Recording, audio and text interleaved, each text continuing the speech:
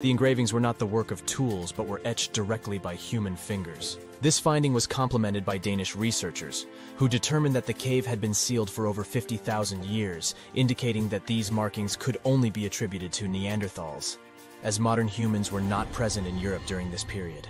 The geometric patterns of these engravings, featuring parallel and triangular lines, pointed to a deliberate, thoughtful creation process, although their exact purpose remains a mystery.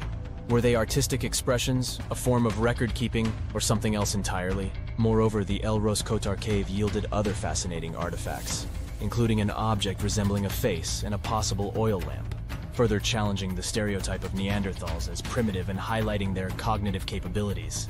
Another groundbreaking 2023 study led by Gabrielle Rousseau focused on Neanderthal hunting practices, particularly their engagement with cave lions.